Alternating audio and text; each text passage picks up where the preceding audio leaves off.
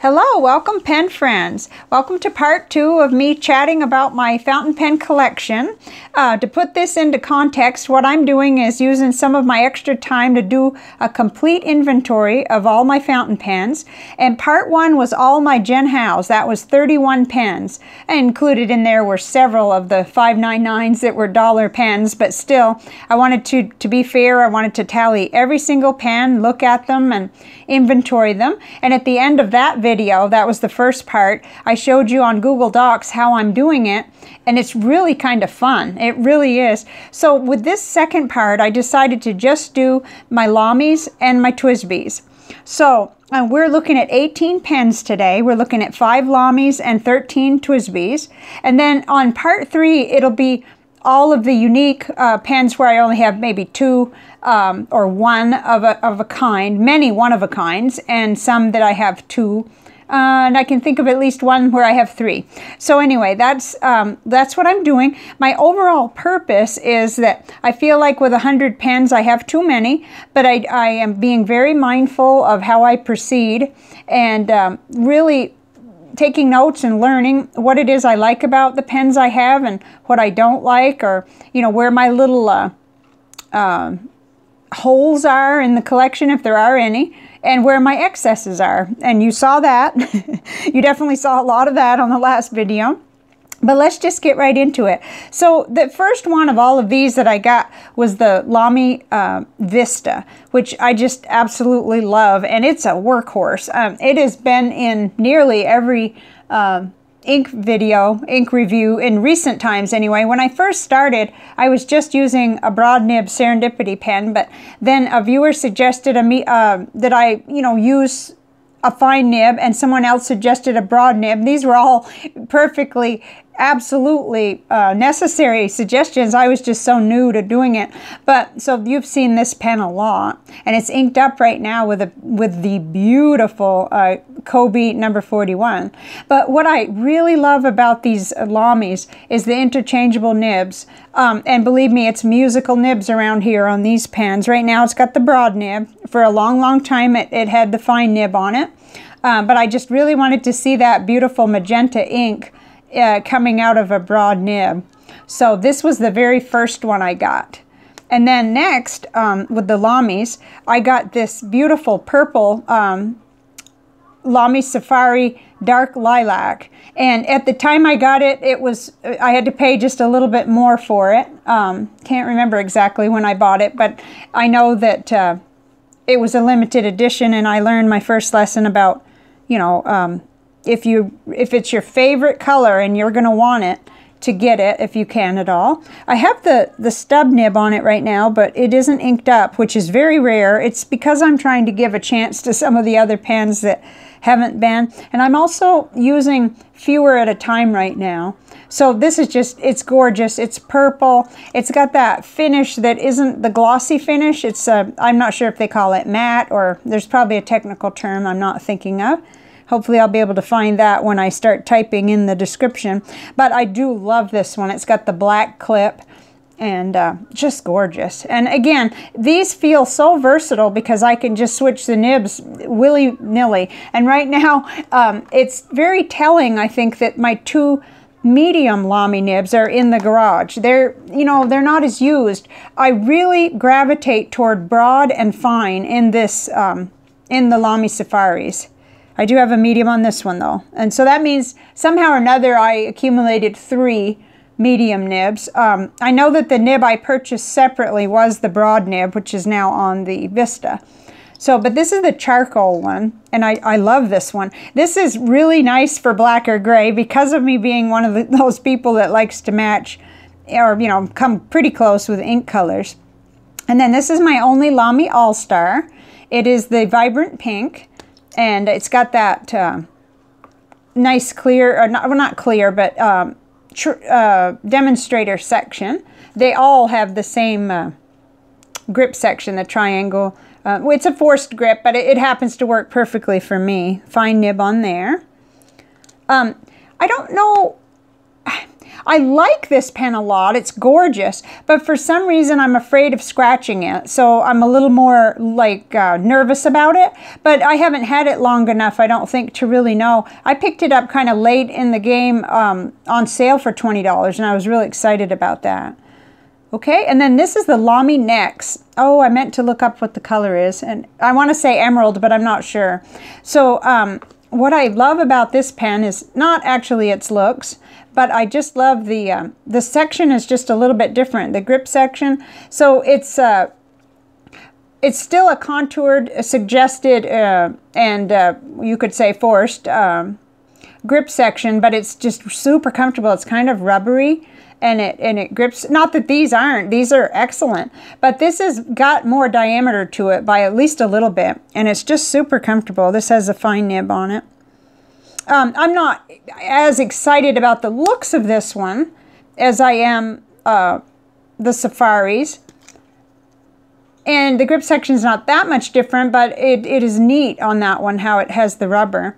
So I'm super glad I got it, because it's just an excellent note taker. These all are, though. So those are my 5 Lamys. I love them, and the nibs interchange among all 5 of them perfectly well. So I think we'll move them aside, because we're going to get really busy here in a minute with the TWSBIs. So I had forgotten the TWSBI Mini. I had to put it up there for the glamour shot, because I forgot that it was attached to my bullet journal. Well, I don't know that I forgot it was there. I forgot to put it in the group photo. So I didn't want it to be missing. So let's see, order-wise, certainly among what's here, the first one I got was the clear TWSBI Eco. And I did that on purpose, because at the time, certainly I wasn't desensitized yet to paying $30 for a pen, and I thought, I'm going to be smart. I'm going to get clear, and any color ink will go in this. And that's true. You know, it will, and I do use it that way, so it's wonderful. I got a medium nib on it. I love the grip section on here. It's got just a little bit of contour, and it's very comfortable for long writing sessions. I've done full reviews on most of these pens. Definitely have gone in and talked a lot about this one. I'll have to link that for you. So that was the first one. And then I know that it wasn't long after before I decided to try the TWSBI Mini, which is inked up with the beautiful Graf von Faber-Castell Stone Gray. And it's a workhorse in my bullet journal. And I love how it's kind of small, but yet it posts to be full-sized. I've said that many, many times. It's the TWSBI Mini AL, so it's got that silver section, aluminum. Oh, I hope this is focusing. Got pretty good light today. It's a nice day. And again, this was in my medium nib phase. So I did that.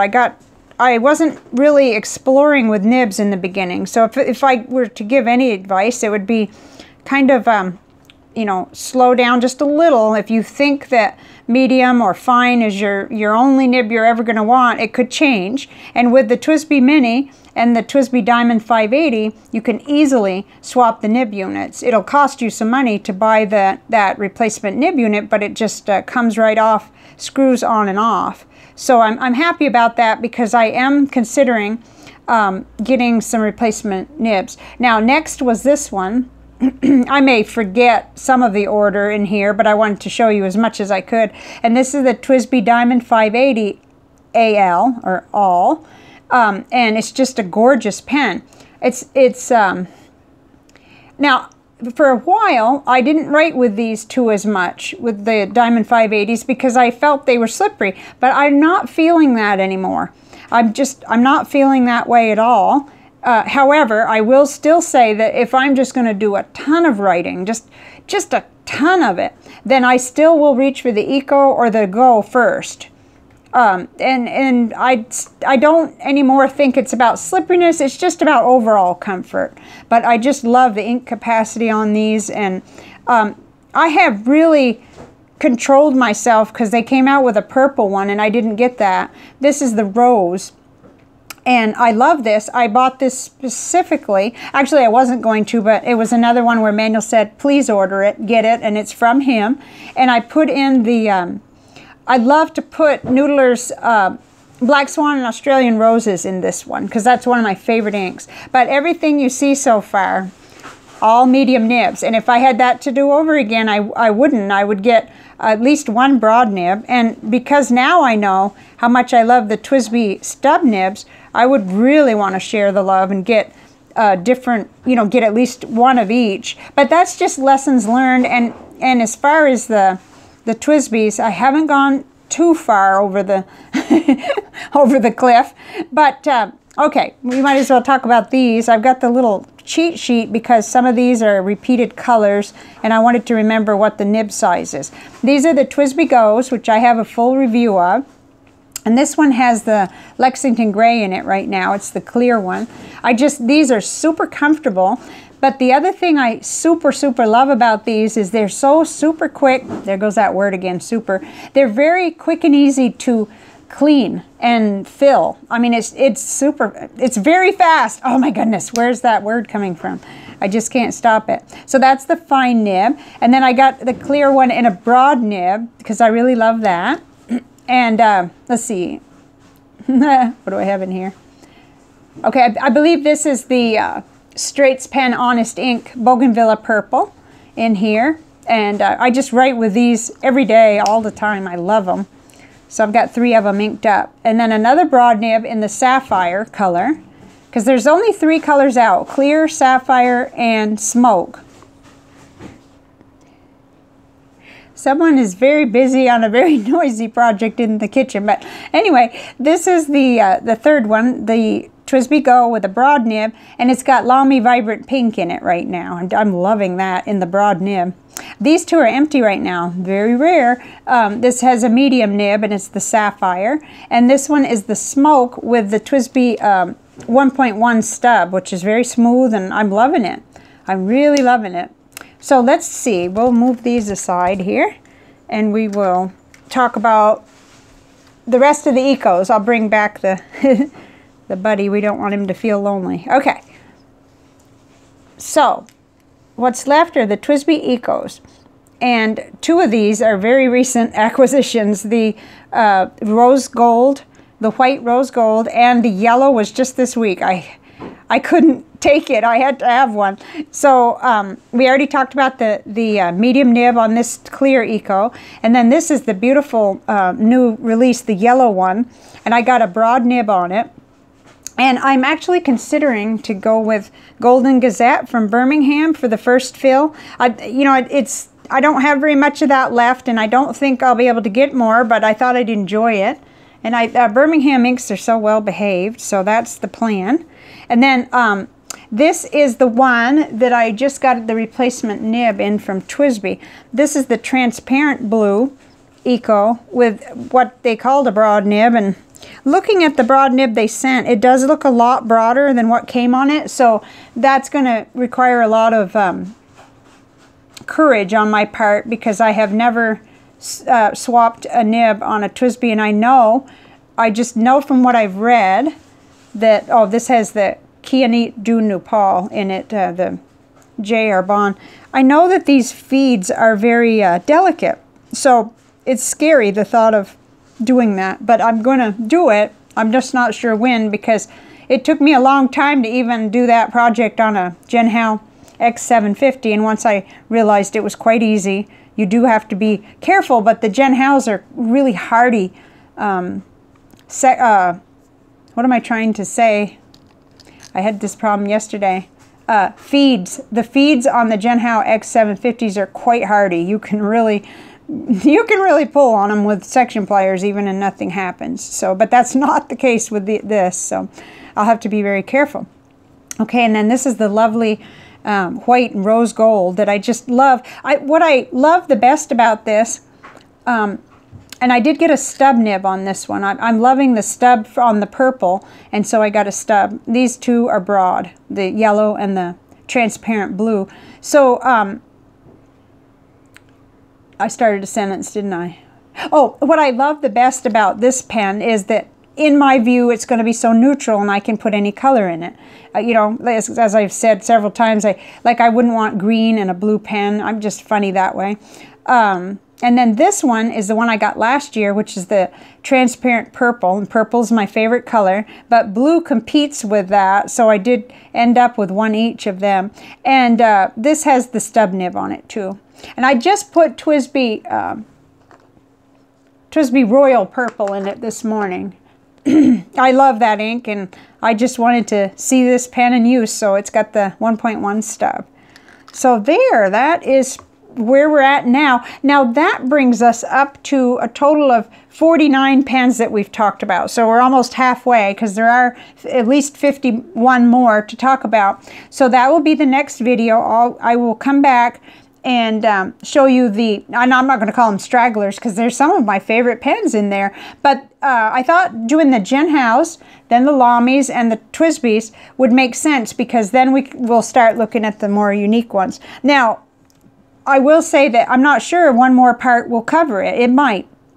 I'm not sure yet. So it may have to be 2 parts. Because when I look at it, if it seems to be 2 pen cases full, those Monteverde, then I'm definitely going to have to break it up. But I'll let you know when the time comes.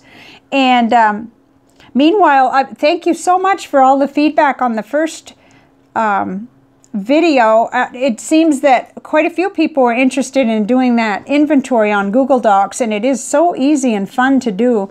And I think it's really part of my mindful year, and what started out and is still very much in my mind about going deep with what I have. It's just that I knew realistically that I wouldn't be able to pull off a no-buy year unless there was an absolute need to, and at the time there wasn't. Right now, in this moment of time, I'm feeling very much like conserving resources and not spending any money that I don't have to, because there will be, you know, economic consequences for everybody of what's happening, and I want to be prepared. But mindfully, this is really neat to get your whole collection out. Kind of wish I could do just one video with all of them, and that may be possible later, but because I wanted to get a little chatty, I didn't think I could do that. So I think I've covered everything. The one thing I did want to say was the thing in common about all of these pens, the TWSBIs and Lamys, I have yet to try the extra fine Lamy nib, and I've yet to try the extra fine TWSBI nib. And that stood out to me as I was going through all of this, because I've been really good at everything except for I also haven't tried stubs up above the 1.1, and that's on my wish list, you know, long-term list, no hurry or anything, but I think that would be fun. So as I go through here, I'm also making a list of, I don't know if it makes sense to set that there, but I'm making a list of the things to do, things that are to do and that are going to be great fun with these. And I noticed, I mean, the first fill for the yellow pen that just came in, that's going to be fun. I think I'll settle on the Golden Gazette. And then lots of other things like switching out that nib, or, you know, maybe even trying to watch some videos. I'd like to be extremely careful. I sure don't want to harm a feed, or a nib for that matter. And then I'm going to continue. I've got just a few more pens to log into my inventory. So I think that's it for this video. But keep those comments coming. I think this is fun, and I'm glad to know I'm not the only one kind of taking a stock, you know, from the ground up and inventorying. And, you know, I'm looking up. In the case of these pens that I showed you today, there was only one, and that's this one. This one I won in an Instagram drawing. And all the other pens were either purchased by me or manual, you know, for me for either birthday or Christmas. So that's it. And I'm sure happy you stopped by. I hope you're having a great Sunday or whatever day it is that you're watching this. And I'll see you on the next video, part 3. That's going to be a lot different pens, and maybe even some that'll be really super interesting and not every day. So I'll see you on that. And have a great rest of your weekend or day. Bye for now.